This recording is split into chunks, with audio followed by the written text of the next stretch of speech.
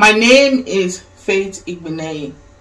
I'm from Benin City, Edo State, Nigeria. I had polio as a child. The polio affects depends on the individual.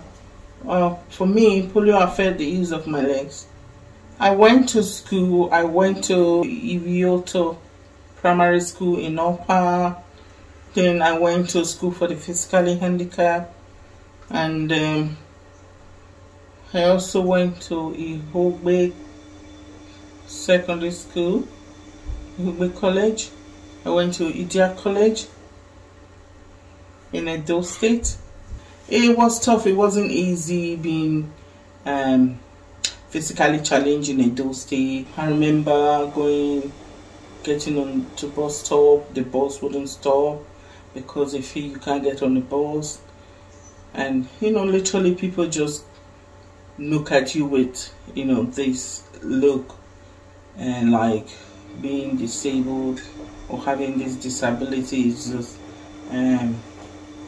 it's a taboo. You might infect them with your disability.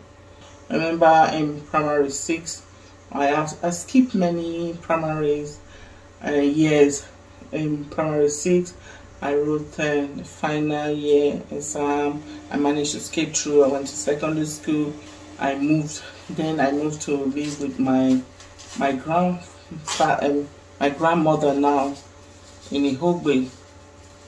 So in Upper, I stayed with my grandfather, and in Selu, I stayed with my parents. This time, I went to live with my grandmother, my mom, in Igbinehi, in Off-Wire Road. So there, I went to secondary school. From Igbinehi, I went to Idia College, which wasn't easy. When I left school in SS1. I didn't complete my secondary school, so I discovered that I could do sport. So that was through my friend Francis. He was in Salvation Army then. So in between, I stayed in Salvation Army for a year to enable me to go to school, but I couldn't afford the fees and everything. So I came back home. I started training, going to stadium, Igbinehi Stadium in Edo State. And so that was it. That was how I did sports for a few years, 95 till year 2000. So that was it. I did sports and I traveled to Sydney, where I won the bronze medal. It's not easy being physically challenged and not being able to live basic, to do basic thing in life. Without this, my chair, I wouldn't be able to get up in the morning to just do the basic thing. Even being a mother, this chair helped me a lot to get about and do. I remember raising my baby, my daughter, because of this chair. I hold on my arm and I can go anywhere I want to go, just like every other person. But if I don't have the wheelchair, I will be bedbound, I will be indoor, and I'll be wasting away. At the moment, I am trying to raise funds for somebody, a friend, a very dear friend. He's physically challenged, and he's a very outspoken man. He's in Edo State, and he has a lot to offer to the society, but being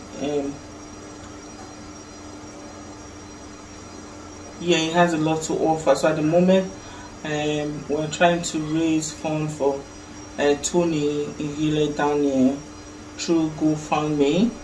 We're trying to set up a GoFundMe to enable him to buy a wheelchair. Recently, he reached out to me and said you want to buy a wheelchair, electric chair like mine. So we haven't we have been able to, we found a wheelchair, but Tony don't have the money to buy this chair.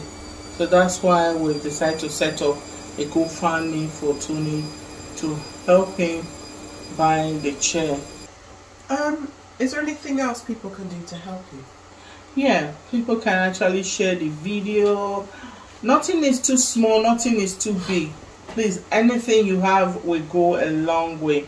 Please help us to reach our goal of we need to raise at least £700. That's our goal, £700. So please, if you come across this video, help Tony to achieve this goal. Yeah. Is that all? Yeah, thank you so much. Okay, thank you. Thank you, bye-bye.